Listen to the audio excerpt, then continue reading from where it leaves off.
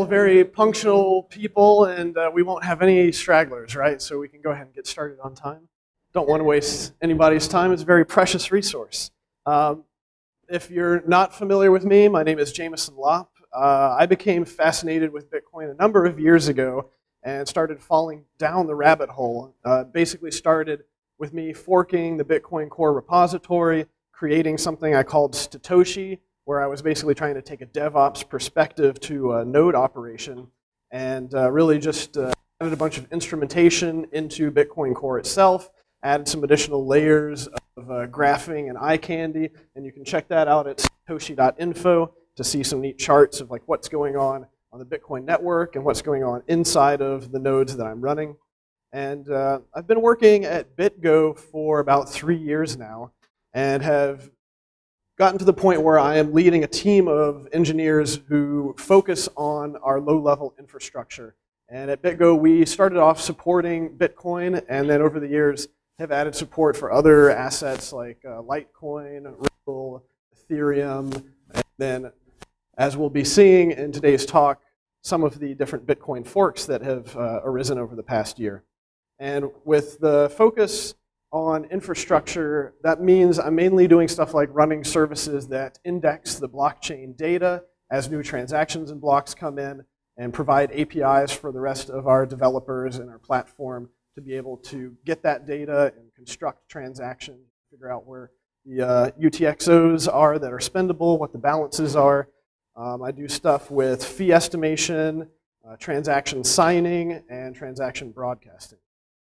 So if you're not familiar with blockchain forks, it's slightly different from the idea of a software fork, but there is a lot of similarities.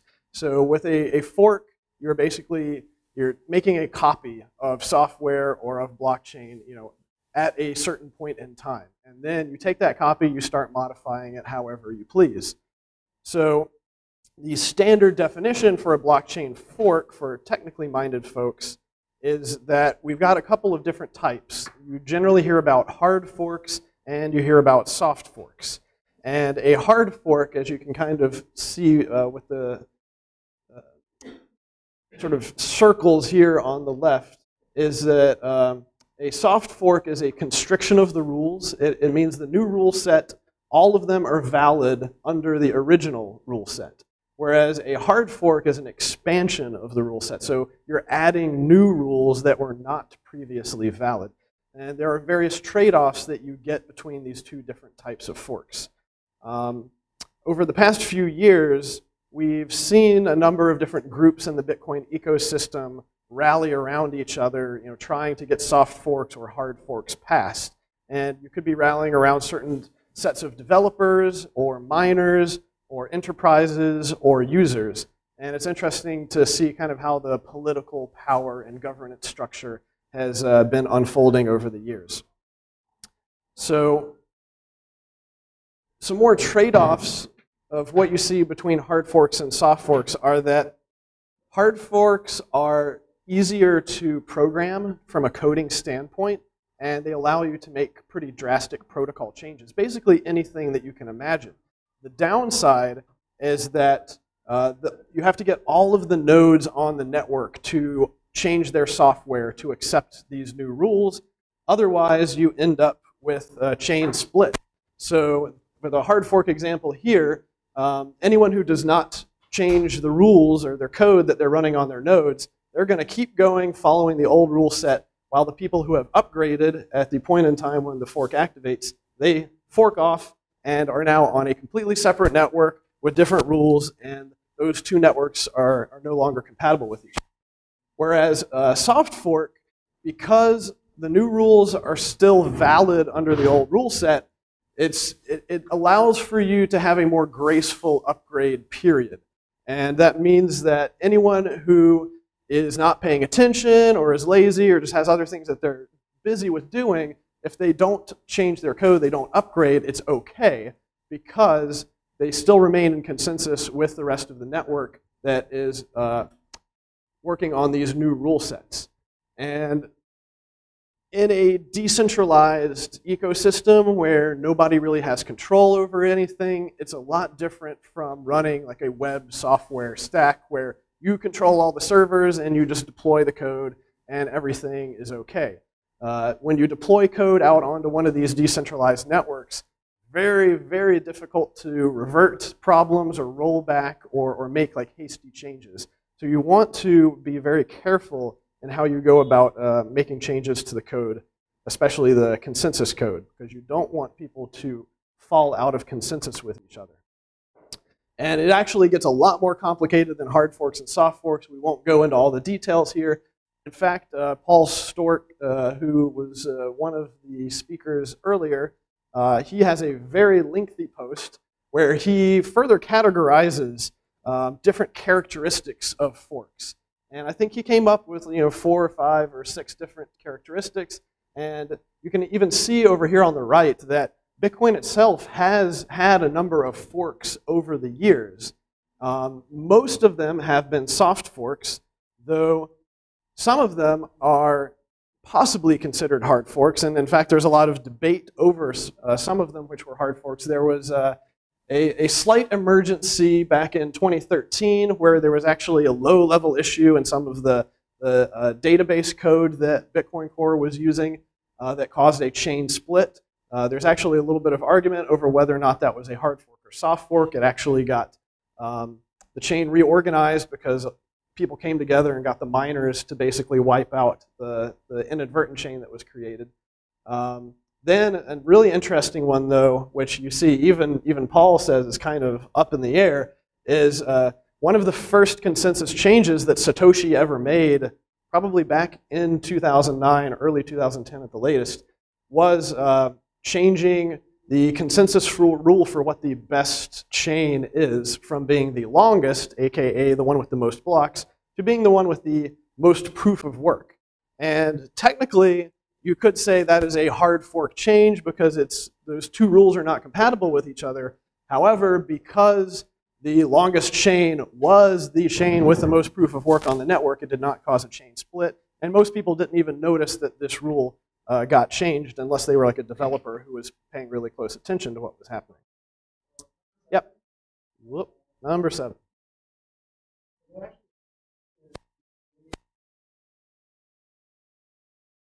So, not exactly. So the way that Bitcoin works with adding new blocks to a given chain is that miners are basically chugging away, trying to create another block that is valid and can be added to the chain. At any given time, miners can always agree to go back in time and start creating a new chain fork from a specific point in time. However, the further back in time you go, the more computationally expensive it becomes to do.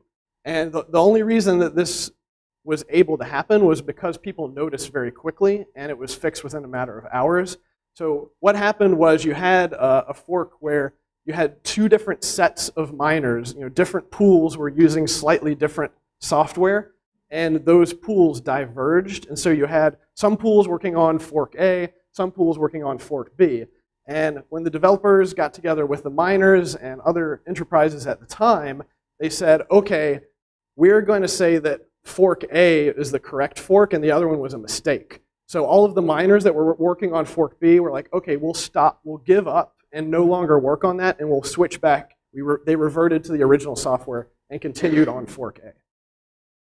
Well, yeah, that is an interesting property of these blockchains, and that's why immutability itself can be kind of a tricky term. Because it's not so much that there's a guarantee data will never change, but rather there is a mathematically provable expense to changing the data. And the further you go back in time, the more expensive it becomes.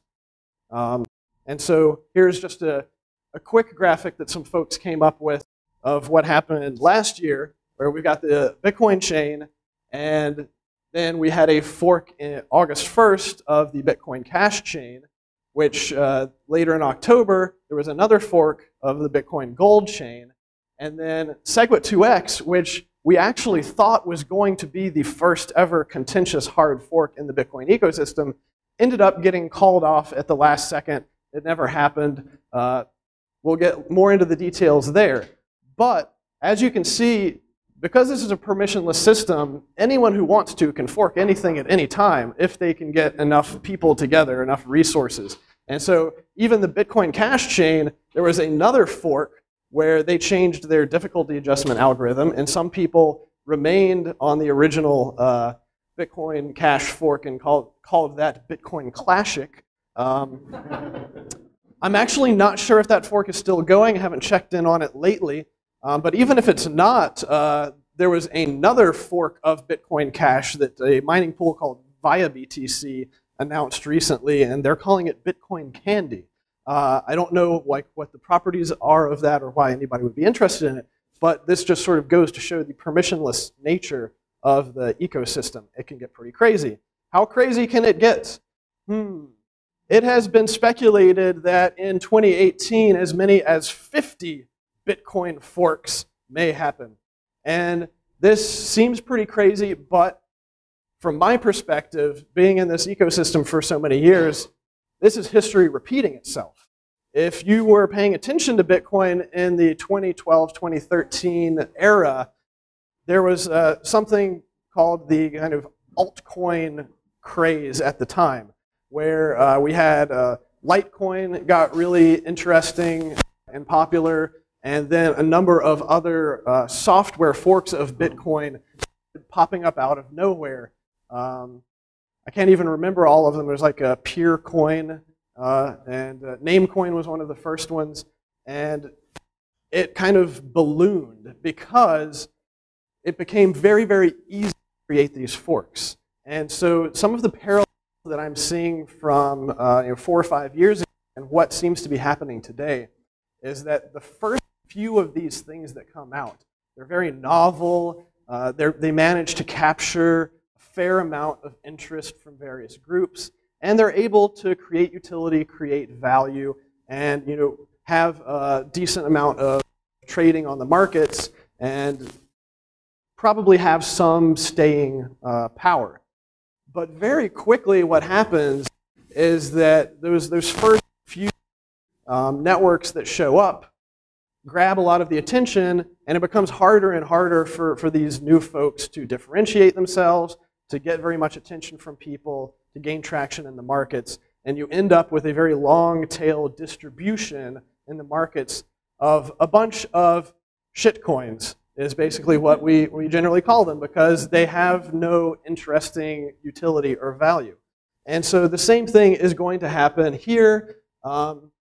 At BitGo, we added support for Bitcoin Cash, and we were tentative about adding support for Bitcoin Gold, but we did because we had some clients with a lot of money that really wanted to access it. But I do not see us adding support for probably any of the other ones on here, unless something really unique happens and one of them manages to shoot up in the rankings on the coin market caps. So this is permissionless innovation. It becomes easier for people to create these because new tools come out to make it easier. So one of the reasons those first few altcoins in 2012 and 2013 got a lot of traction was you had to be a hardcore developer to be able to create a new Genesis block and create new protocol and bootstrap a network. But then by the time we got to 2014 or so, because Matt Corral, who was a Bitcoin Core developer and went on to found Blockstream, he created a tool called CoinGen.io. And he literally made a web form where you just fill out a few parameters and click go, and it would create your executable binaries and all of your bootstrapping materials in a nice, easy-to-use package that you could then just put on your website. Anybody could download their node network. And so by the time it got to be that easy, there's really nothing interesting about it anymore. And that same phenomenon happened here, where actually within a couple of months of the Bitcoin Cash fork, maybe even before the Bitcoin Gold fork, somebody created a coin blockchain fork generating tool. I think it's called ForkGen, probably the same type of thing. And so now anybody can go to this website, fill out a form, and now you've got an altcoin airdrop. So not really interesting because you're not doing anything unique or adding much value to the system. So here we can see that there are a number of issues from a user perspective with these forks that popped up because we've never seen anything like it before. One of them is replay protection, and what that means is that if you have Bitcoin A and Bitcoin B and you're making a transaction on Bitcoin A, you don't want that transaction to also happen on Bitcoin B and spend your money twice. And of course, multiply that by however many forks are out there, and that gets even worse and worse. And it can become even worse if the price difference between the two is like 10x, and you're spending one Bitcoin B, but Bitcoin A is worth 10x more, and so now you've spent like 11x the original amount that you wanted to transfer. So replay protection basically means making these transactions incompatible across the different networks. And there are different types of replay protection, which are generally classified as a strong two-way replay protection, which means there's no way for a transaction on one network to get to the other. And then there's a one-way opt-in replay protection where you have to go to a little bit of extra effort to change something about the transaction on one network to make sure it gets rejected on the second network. And then, of course, there's no replay protection at all, which is a complete nightmare for wallet developers such as myself. I'll talk a little bit more about that later. So address format compatibility became a big issue. Now, at BitGo, we had seen a little bit of this early last year, and that was primarily when we added Litecoin support. And we quickly found that Litecoin did not change their address format for P2SH, which is the multi-signature version of addresses, which BitGo is a multi-signature wallet. So basically what happened was if you create a multi-sig address on Litecoin, then you get something that looks like this. If you create a multi-sig address on Bitcoin, you get something that looks like this. Can you tell the difference? Neither can wallet software. So what happens is that naive users who aren't paying attention to what they're doing get out their Litecoin wallet and then are pointing it at a Bitcoin address, send the Litecoin to a Bitcoin address, and the recipient never gets it. And this results in not completely lost money because there's somebody who has a private key somewhere that can enable you to access it, but the recipient wallet is not looking for incoming funds on that blockchain network because they sent it on the completely wrong network. And this has become a real bane for us, especially when Bitcoin forked into Bitcoin Cash, because now you also have brand confusion on top of this format compatibility problem. And you have people sending their Bitcoin to Bitcoin Cash wallets and sending their Bitcoin Cash to Bitcoin wallets, and support tickets go through the roof. You start getting all of these issues of people saying, why did my money never arrive? Or I sent my money and the seller says he never got it, and now he's claiming that I'm defrauding him. And just a lot of people get really upset. And this is why it's, from my perspective, very important that whenever you're creating a new network, you also try to break this address format so that you don't have different wallets trying to speak to each other.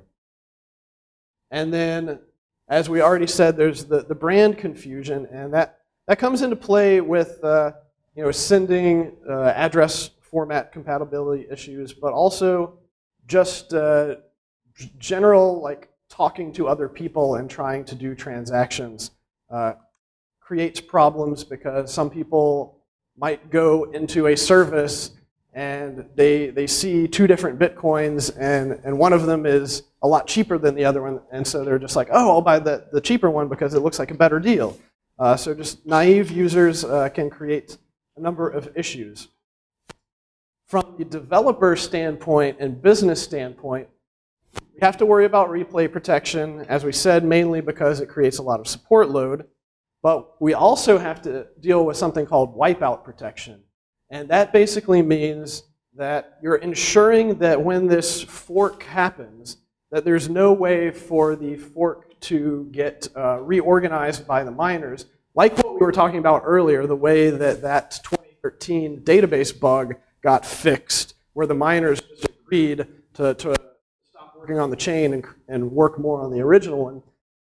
It is possible, if you're not careful, that you have two chains that are using the same type of proof of work consensus, and if one of them gets ahead of the other one, then the minority chain can actually get overwritten and reorganized by the original fork software. This was a potential issue with the SegWit 2x fork, but they did end up adding wipeout protection. They did that by requiring that the fork, the block at the fork height be greater than 1 megabyte, which was a completely breaking rule that the old clients would say, no, that's invalid, we'll never be able to reorganize the chain. But the main reason for this is that if you have services like exchanges, or really anyone who is accepting money on this new fork, if there's any wipeout risk, that means that there's always in the back of your head some semblance of doubt that all of the money you've ever received on that fork could just disappear in a puff of smoke. And most people do not want to have that type of doubt. So we talked a fair amount about addresses and wrong chain deposits.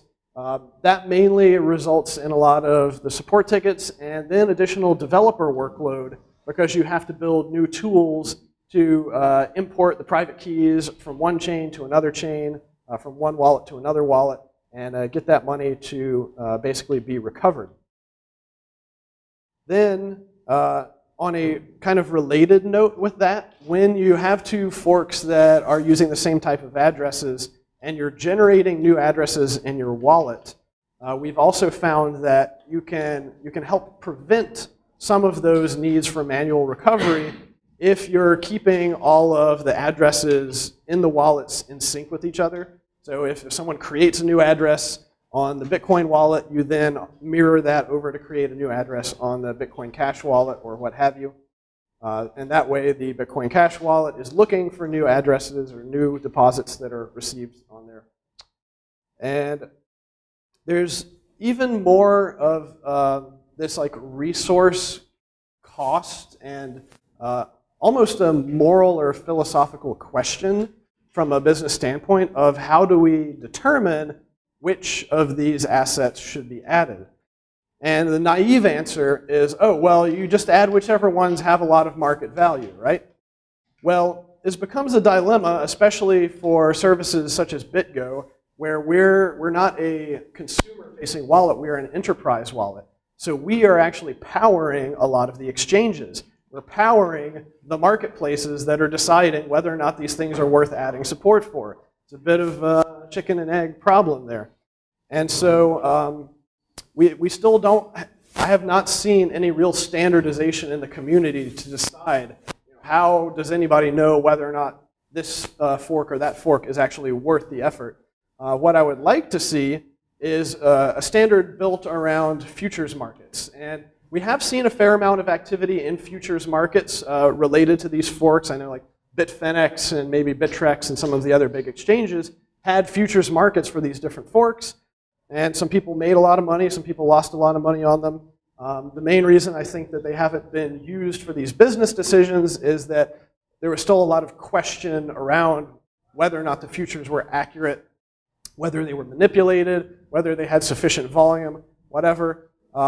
But once again, I think Paul Stortz's talk that he gave in this room a couple hours ago about prediction markets, that could potentially come into play as well, especially if his like TruthCoin HiveMind project ends up going into production use and gaining sufficient reputation. Maybe we can use projects like that to help standardize these decisions. Finally, from the sort of moral responsibility question, what happens when you fork an asset and anyone who owns Bitcoin at that time now has this new asset as well, which may or may not have some value on the market? If it has any non-negligible value, you're going to have customers coming to you saying, I demand access to my money. You can't withhold your money from me. This becomes a possibly legal dilemma, but I'm not a lawyer. Thankfully, BitGo has a bit of an out in this situation because we are non-custodial. So we can always tell a customer, hey, you have enough of your private key data that you can go build your own software or pay somebody else to build the software if you really want to access that value. However, for a lot of the other companies in this space, your custodial exchanges and brokerages like Coinbase and Bitfinex and Bitstamp and Kraken and whatnot, they're just holding on to it, and they have to make a much even tougher call than BitGo has to make, because for every asset that they're not adding support for, you could potentially make a moral argument that they're stealing money from people or withholding money from people. We won't get too deep into the weeds on that. As far as I know, or at least I'm not aware of any lawsuits around it, but there were definitely a lot of lawsuits threatened against some of these custodial providers for not making the new assets accessible. So from the infrastructure standpoint, every web service has many, many layers of hardware and software in its infrastructure. And when we're having to add support for a fork, we have to touch every layer of our infrastructure. At BitGo, we have SDKs that our clients run on their own servers to do transaction creation and signing. So we have to add support for all of that for each new asset. We then have to also add new API calls on our web servers that can recognize the different types of assets. We have, on the key management standpoint, we have to copy over all of the private keys at that certain point in time and associate them with the new assets. We also have to support new formats of transaction signing on our hardware security modules. And then finally, the tricky part that I have to deal with is actually spooling up entire new indexing infrastructure that is keeping track of the address balances and the unspent transaction outputs so that we actually know what can you spend on this given chain. And that takes a fair amount of time. The first one took a lot of time with Bitcoin Cash. The second one with Bitcoin Gold took a little less time, but we're finding that we're increasing the complexity of our infrastructure, and once you add support for one of these things, you've basically made a promise to support that for the foreseeable future. So our infrastructure complexity has really ballooned in size over the past 6 months or so. And I've ended up having to spend a lot more of my time just doing operational management, keeping all of the services running smoothly. That has definitely slowed down our pace of development and innovation because we're more worried about just keeping all the servers from catching on fire. So to get more specific about some of these different forks and their unique aspects, Bitcoin Cash was interesting because it was actually announced, I want to say in June or so. I was in the Netherlands at the conference where it was announced. But when it was announced as a backup plan in case SegWit 2x fell through. But then, and I believe it was on July 22nd, the Bitcoin ABC developers just came out and said, you know what, we're going to do it in a couple weeks on August 1st. That was a big surprise and disrupted our development plans because we knew segregated witness was about to get activated on Bitcoin, and we were planning on getting that ready so that people could use it as soon as it was available. Instead, we had to pivot, and basically it was all hands on deck trying to spool up new infrastructure and add all the support for a Bitcoin Cash. We then, of course, very quickly found out about the address format issues when our users started complaining that their money was going missing, even though it was still there, it was just on a different blockchain. We already had experience with this because of the Litecoin issue that I mentioned earlier, but then there was an additional wrinkle. So 3 or 4 weeks after Bitcoin Cash came out, we then released our segregated witness compatibility, and our users started doing SegWit address creation and sending money to SegWit addresses. Well, it wasn't long after that that we had some users start sending Bitcoin Cash to Bitcoin SegWit addresses. This posed a particularly unique problem because Bitcoin Cash does not understand the segregated witness functionality. If you send to a segregated witness address on Bitcoin Cash, you can't spend from it. It becomes essentially a black hole because if you try to spend using the SegWit rules, the Bitcoin Cash network rejects it. Now, it is possible to recover this money, and we have recovered some people's money, but it requires direct involvement of a miner. You have to carefully craft the transaction, send it to a miner. The miner has to directly include it in a block. But not only that, but once you send the transaction to the miner, you're actually trusting them because they could just steal all the money from you. And this is because on the Bitcoin Cash network, segregated witness output is seen as an anyone can spend. So they can just take that output and send it to themselves if they want to. Thankfully, our recoveries so far have gone through just fine, but there was at least one incident on the Bitcoin Cash network where some miner was going around and just scooping up all of the money out of SegWit addresses and kind of ransoming it and saying, you know, I'll give you your money back, but I'm only going to give you like 70% of it back. Not sure how well that ended for those people. Also, Bitcoin Cash actually ended up affecting Bitcoin because Bitcoin Cash had this new difficulty adjustment algorithm that it incentivized a lot of miners to swoop in and mine Bitcoin Cash at certain times because it became insanely profitable to do so. And that actually resulted in the inflation rate of Bitcoin Cash for a couple of months to shoot through the roof. They were creating blocks every 30 seconds to 60 seconds rather than every 10 minutes during some of those periods.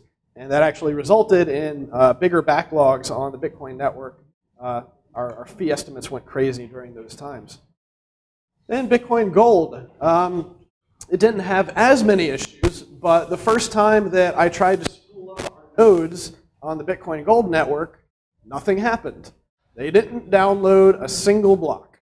And after doing a little bit of investigation, I realized that they were not finding any peers to connect to. And normally, a node on Bitcoin has a fairly complex bootstrapping process for the very first time you ever turn it on. It uses something called DNS seeds, where there are people out on the network, developers really, who are running DNS servers that return lists of IP addresses for well-known, like well-connected nodes. The Bitcoin Gold developers forgot to do that part. So what I ended up, and this might have changed since then, but at that time, the only way I was able to fix this was I had to go onto the Bitcoin Talk forums for the announcement page for Bitcoin Gold and find lists of IP addresses of people who are running nodes and manually copy and paste those into the configuration files. And then it worked after that point. And then, interestingly enough, Bitcoin Gold was good in the fact that they changed their address formats. So we did not have the same type of cross-chain sending issues that we had with Bitcoin Cash. However, this actually caused additional complexity for our infrastructure because when they changed the address formats, they did it retroactively for every address that was on the network. So when we were querying our node to sync it up to get all of the historical transactions and deposits into these mirrored wallets for like the older Bitcoin history, it was returning addresses to us that were starting with like a Q rather than a 3. And so basically, those were not the addresses that we were looking for from our original database. So we had to change our migration of all of these chain addresses to actually copy them over, but also change the format so that then when we were doing that initial sync to figure out, you know, what the balances of the wallets were, they were actually able to find the right addresses. And then SegWit2x was probably one of the most fun of all, both from a technical standpoint and just human standpoint. Mainly because they were intentionally trying to become Bitcoin and take over Bitcoin, kill the old Bitcoin, we're the new Bitcoin.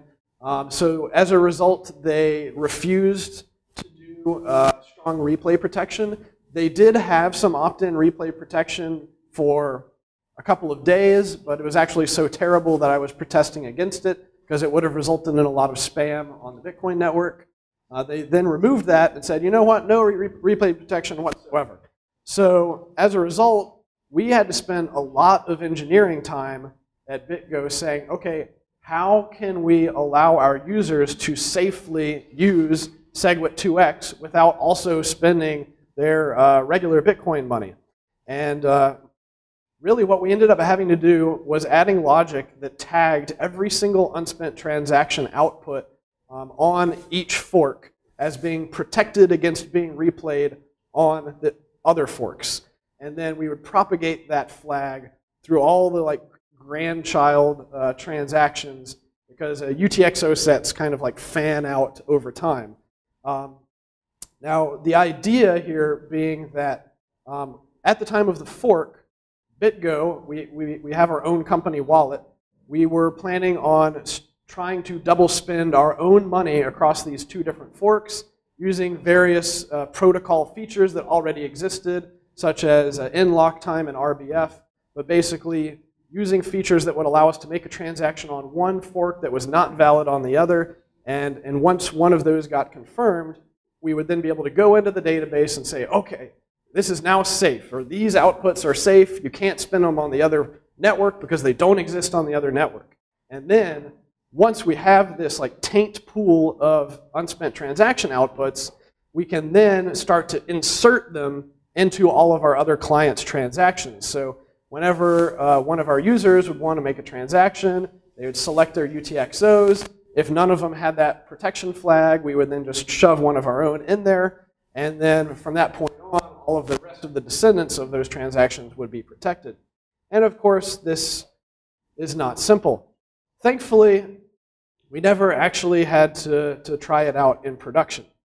But there's a somewhat unanswered question that is still unanswered, and that is, how do you determine which fork wins in a situation where a new fork is contentious and is claiming that it's going to become the real Bitcoin? We argued amongst ourselves for many hours about different metrics to use, like hash rate, or exchange rate, or number of people on Twitter yelling about it. But my ultimate conclusion was that any metrics could be gamed, at least in the short term. And especially if we announced to the world that we were going to be making a decision on any metrics, we could be damn sure that those metrics were going to get gamed by people possibly on both sides who were then going to be competing to be the real Bitcoin. So we figured that the only responsible way to go forward was to go with our gut, and that would have to be after waiting for a sufficient period of time. Even a few days might not be enough. I was thinking possibly in the time frame of weeks, because it is completely possible for miners or other entities on the network to be irrational for short to medium periods of time.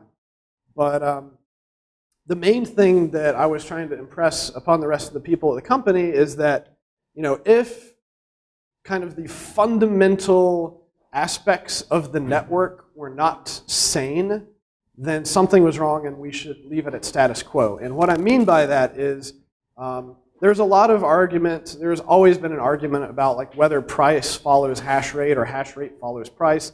It doesn't really matter. In the long term, hash rate and price should be generally in sync. And so my argument was that if the mining hash rate is not generally in sync with the exchange rate, then something's fishy, and we can probably make a pretty good bet that somebody's out there screwing around with the network, and we should not make any rash changes. So a few best practices for protocol devs who want to do one of these altcoin airdrops. Just various technical things. Generally, the idea here is that you want to hit every possible aspect of the protocol to make sure you get a nice clean split from the old network. You don't want any of the nodes on the old network talking to the new network. You don't want people sending from addresses on the old network to the new network. And you want to make sure that your fork doesn't disappear into thin air. And you want to make sure that, of course, the network can get up and running without requiring complicated configuration. And you want all of this to be done in a transparent fashion. You don't want to surprise anybody. When you surprise developers, they can get a little bit angry because we do not like having additional workloads, thrown at us that push all of the rest of our plans back.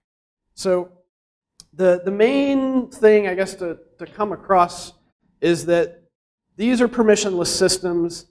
Anybody can do whatever they want. I can't prevent anybody from doing really stupid stuff. We've seen a lot of really stupid stuff happen. And I can assure you that even more stupid stuff is going to continue to happen. So really, all we can do is nicely ask for certain standards and procedures to be followed. And if people don't want to follow them, we can ignore them.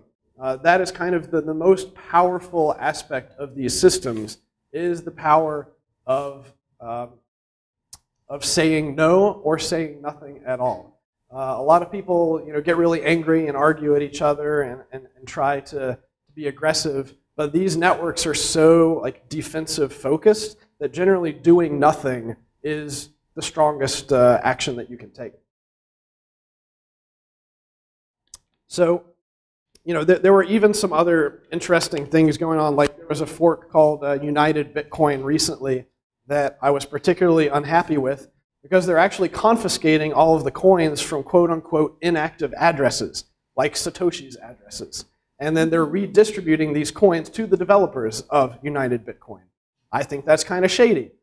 I also think it's kind of shady that they were requiring anyone who wanted to claim the money on the fork to have to move their money within a few weeks of the fork happening. That is a huge privacy problem. So I am not touching any coins on the United Bitcoin fork. You could even complain about the Bitcoin Gold fork if you're not aware. Those developers insta-mined 8,000 blocks and have paid themselves 100,000 Bitcoin Gold tokens. So you might have a problem with that. Or you might think that's an interesting way to fuel the development of Bitcoin Gold and its protocol. Also, as I slightly mentioned earlier, you can do replay protection in really stupid ways. For example, SegWit2x was proposing having a specific well-known address be this opt-in replay protection where if you add an output to that address, then it would not get replayed. If you did that on the Bitcoin network, it would not get replayed on the SegWit2x network. However, the private key to this address was well known, and the claim was that miners would just scoop up that dust as fees. But I'm quite sure that if that had happened, that everybody on the network who knew how would be trying to collect that money, and they'd be spamming the network with transactions trying to get their free dust. A little extra credit, and some of these may be terrible ideas. I haven't really vetted them. But the thing about doing a hard fork is you have a lot of leeway. You can change anything you want to. So why are people going to all the trouble of doing a hard fork and just changing the block size? We can do so many better things. There are, in fact, an entire list of improvements on this wiki page that people have been adding to for 5 or 6 years now. Also, I question whether or not you really want to make a direct copy of the now 9-year-old Bitcoin blockchain, which is like 160 gigabytes and 50 million UTXOs, when you could easily run some scripts to clean up the UTXO set, consolidate it down significantly, and even get rid of the 9 years of blockchain history. I mean, what we're doing with a lot of these hard forks is they're just using them as a new distribution scheme for new crypto assets. So why do you need that entire history if we all agree we're just going to take a snapshot at a certain point in time? Well, just take the snapshot of the UTXO set, start a new Genesis block that has that UTXO set. This is actually kind of how Ethereum worked. If you look at the Genesis block in Ethereum, there's something like 10,000 addresses in there with various values that correspond to the people who participated in the Ethereum ICO way back in the day. So that's most of the stuff of what I've got for you. We'll end on a little philosophy here, but happy to take questions. Yes? It's something that on collaboration, social, just from one person. It's anarchy. Anarchy, I tell you. So what we have to go through, we have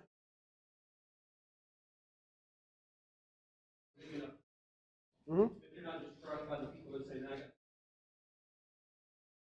Yeah, a lot of it does come down to marketing, but there's also a fascinating sociological experiment that is going on with these networks. And so the reason why Bitcoin Cash is so successful is because it has a 3+ year long history of a certain group of people who are like-minded in their view of how to move the Bitcoin protocol forward. These people have become incredibly frustrated over the years and are feeling disenfranchised, and they don't like the way that Bitcoin has been changing from a user experience standpoint. And so I mentioned, I was at the Future of Bitcoin conference in the Netherlands early last year, and this was a conference that was primarily focused around people of that mindset, and that's where Bitcoin ABC was actually announced as an implementation. So they have a large mind share and pretty significant amount of Bitcoin investors and enthusiasts spread across the entire ecosystem. So they were able to get sufficient traction and convince sufficient mining hash power. Really, like Bitmain was one of the primary drivers behind Bitcoin ABC. And so eventually, after several years of frustration, they were like, you know what? The protocol allows us to fork off, and so we're going to do it.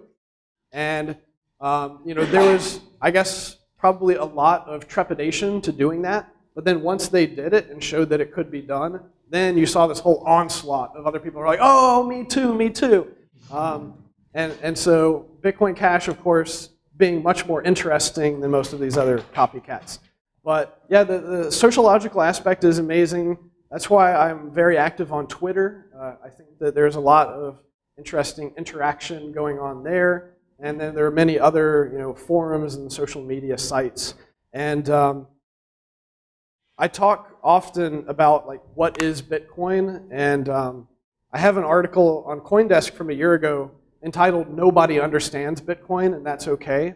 I highly recommend everybody read that because that's both a historical and sort of philosophical deep dive into the organic creation of this thing. But while I'm very technical and I talk about code a lot, the underpinning of these systems is not code, it's not hardware, it's people. And we're just writing code to describe how we see the world and how we want to create a new financial system. So anybody who has a specific ideology or viewpoint of what they want money to be or what they want any of these permissionless systems to be, all they have to do is get enough other like-minded people together and find the ones that have the skill set to write the code in a secure manner, find the people to run the nodes, find the people to secure it with hash power or some other consensus mechanism, and you've got a network. And now you've got a network, all you need to do is grow the network and grow it until you hit your saturation point. Yes? So if you had long what would get out of there?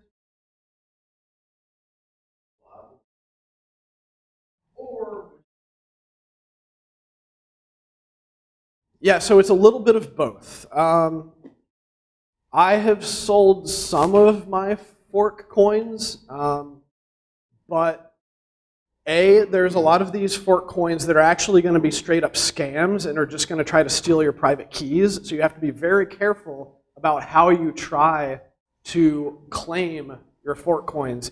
I personally would not recommend trying to claim fork coins using anything other than like a well-known hardware vendor that has added support for transaction signing. And even then, yeah, you're taking the risk. If you're just downloading their Node software and putting your private keys into it, unless you did a full audit of their software, you're taking a risk that they might just be stealing your keys and then steal all your Bitcoins as well. But also, if you are going to do that, you can be a little more careful and move your Bitcoins to a new address that's under a different private key. But like personally, I think that the vast majority of these things are going to go to zero, and so it might be worth your time doing it. But even just from an exchange rate standpoint, I think I claimed my Bitcoin Cash and my Bitcoin Gold, but all the other ones after that, it's like less than 1% dividend. And when we're talking about crypto assets that move 10% every day, me going to the trouble of like getting cold storage out and doing all that stuff just for like 0.01%, man. Yes? Okay, so I'm kind of a newbie on this, so pardon my ignorant question. But when I had my Bitcoin, does that mean Yeah, well, Bitcoin Gold forked off of Bitcoin. Okay. But if you had that Bitcoin on October 20-something, then yes. And that, I guess, you're talking about claiming it. Yeah, so btcdiv.com is a pretty good resource for like figuring out how to claim all these things. But I guess that pretty much does it for me, but you can catch me later. I'll be here for at least a few more hours.